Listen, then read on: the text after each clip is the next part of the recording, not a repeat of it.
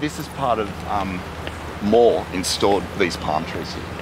Right, he wanted like a palm tree planting in here, right? And there's a couple of palm trees that were collected in little atolls and in Melanesia, all right? And they were brought back here and planted in here. Since they were collected and planted here, right?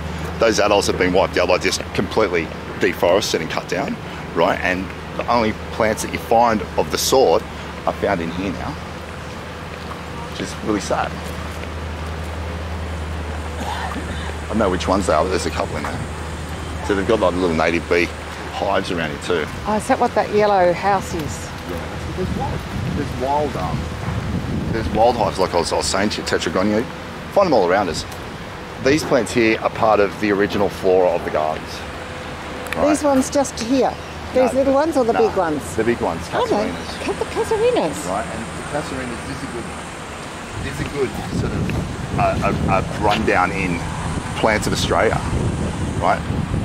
There's plants in Australia that have adapted and embraced fire in their environment, and they need it. It's part of their biology. You know, like Banksias, eucalyptus, xanthorrhoeas. There's lots of different plants that it's become part of their life.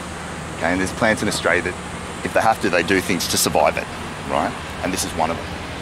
Okay, now if you look at the casuarinas, this is one plant that's growing all these branches, like trunks off it, right? And they have this amazing root system, see here?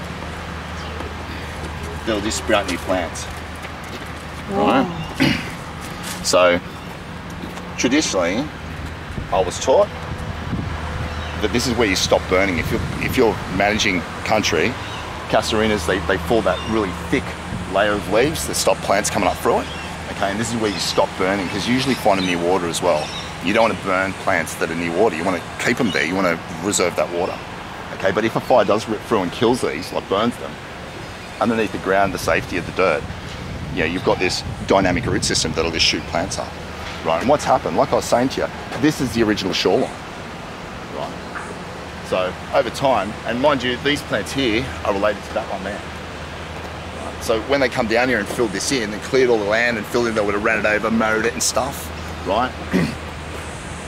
Underneath the ground here, this root system's been trying to pop up, come up. But then eventually it's come up there, and it's come up there, and they've left it. And like that mechanism that they have to survive fires has served it well in modernity, hasn't it? Really. But yeah, we'll come up this way. Where's your bikes? Just near the shop.